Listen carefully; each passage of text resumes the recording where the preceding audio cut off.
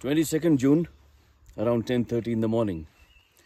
I am on this road that takes you from Bhatronj Khan towards Sarai Khet and further down towards Garhwal. Presently, I am at about 2000 meters elevation in a forest which primarily comprises of oak, partly cheed, and then a lot of deodars as well. I'll take you on a small walk from this place, this point on the roadside, to the forest campus further ahead. It's a wonderful walkthrough and a beautiful landscape for bird watching as well. Follow me up.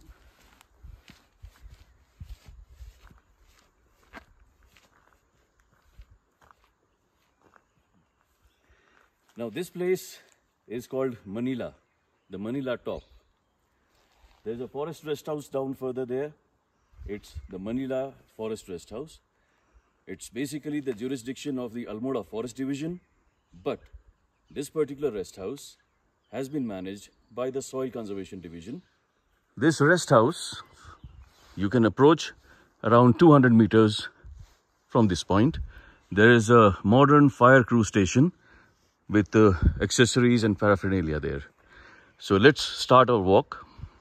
You can see this particular patch has cheed, as is also represented by the pine needles here. Then we have oaks and other miscellaneous varieties around. Some very old oaks as well, as you can see. Now we'll just walk through, and please focus and train your ears on the various bird sounds. I'll try to minimize the noise that I create while walking. So we'll start our walk.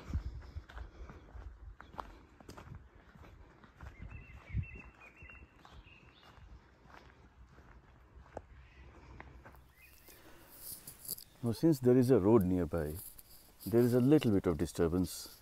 But then, once we reach further down towards the forest campus, this noise shall be minimized. That there is a Myrica esculenta tree, locally known as kafal, and a very sought after fruit here. So let's keep on our walk.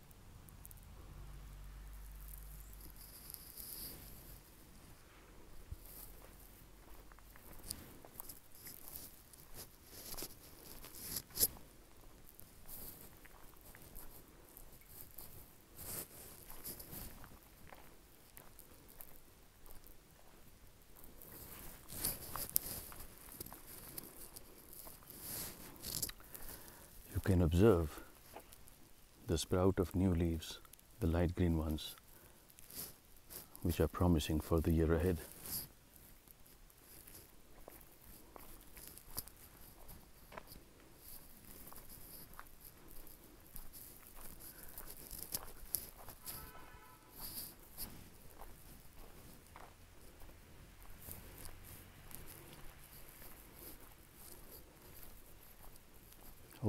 me show you something funny. Must have heard about this. So this tree, you can see it has lots of such holes. Do you know the reason? Well,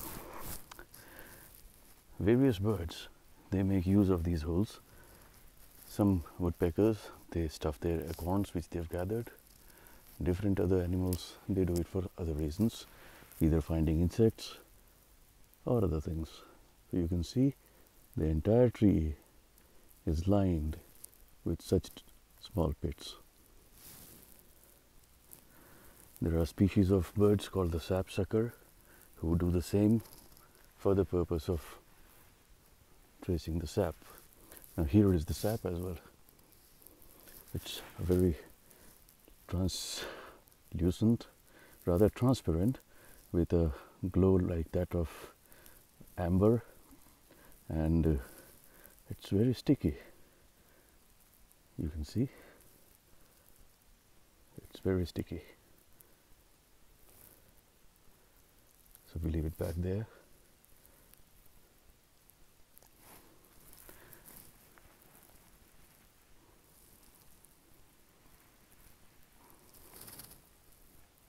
Could be a sapsucker, could be woodpeckers, but woodpeckers won't do this here in a deodara tree because of the resin that comes out of it. All right, let's get down.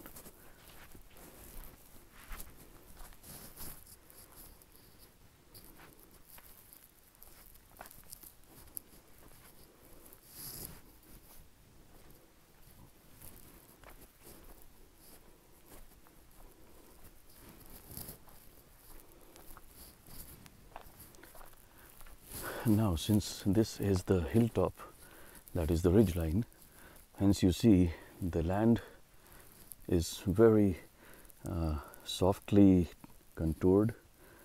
Then there are very gentle slopes here because of the constant erosion through the wind over 2 years, and thereafter it has very well defined slopes, as if like in the alpine meadows.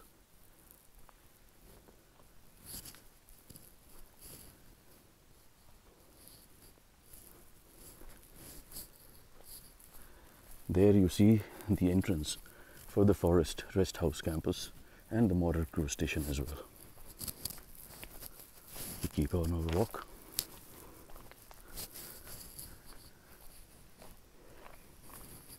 This place has a tremendous biodiversity and a richness in the species of birds, then insects, moths, butterflies. So this, dear friends, is the entrance to the forest campus, the rest house and the modern cruise station. Let's walk further.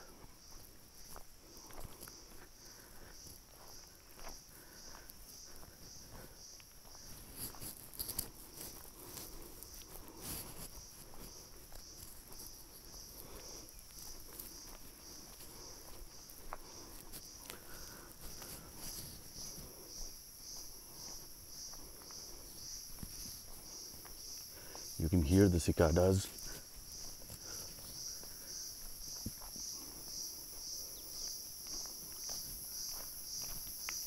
This is an abandoned building. Then cicadas on this tree, creating a good welcome sound for you.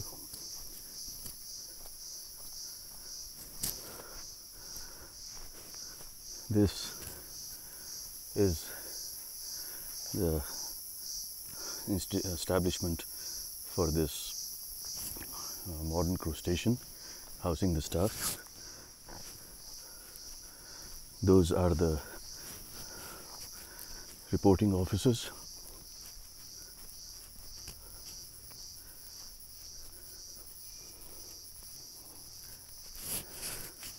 This is the dormitory. Behind that is the reporting office.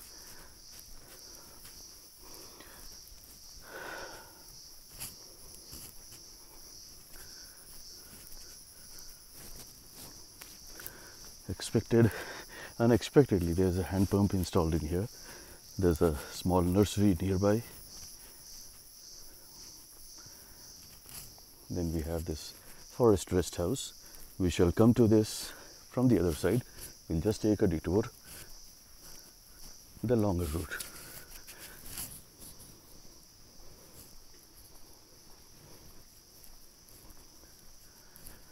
Once again, this is the Manila Forest Rest House, located at an elevation of about 2000 meters above the sea level. You can see it's very well cozily ensconced under the guardianship of majestic deodara trees here.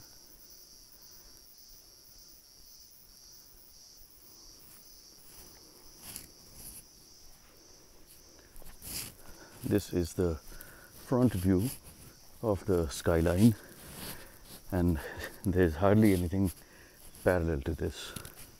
This is a walnut tree.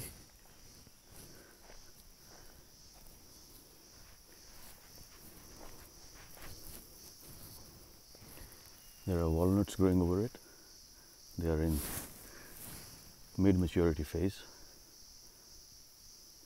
There's one, there's two,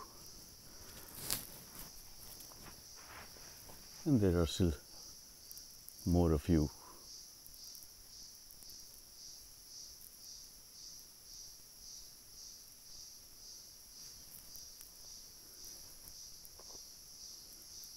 Walnuts.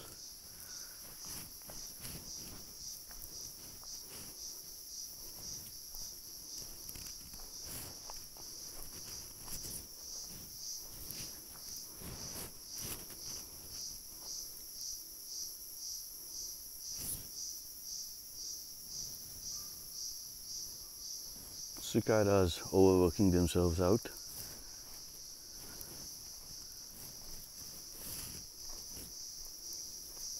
There's a small patrolling trail that goes from here towards the other side, and then further down the ridge, takes a detour, and then comes back from the other side, around 6 to 7 kilometers of general patrolling path. When you walk on that path, you'll find the footprints of bears, leopards, then jackals, some more ungulates.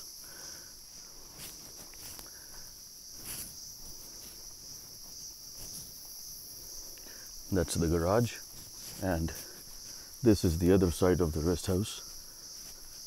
The trees here have been pollarded for the purpose of providing a bit better view.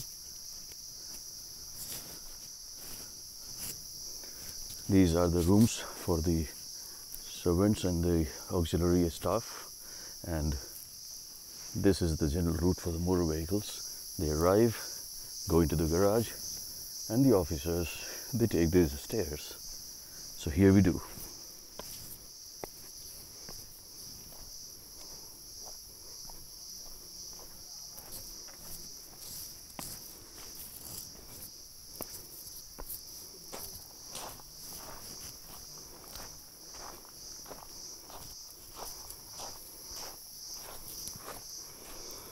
So we've arrived at the Manila Forest Rest House, and the moment I arrive, I find two tortoiseshell butterflies having a playful fight. And there's this another small one. There's a juvenile tortoiseshell playing around there. There's a bee hovering over those flowers for some food. Another few more species are seen, but I don't think the camera would be capturing it. So dear friends, welcome to the Manila Forest Rest House.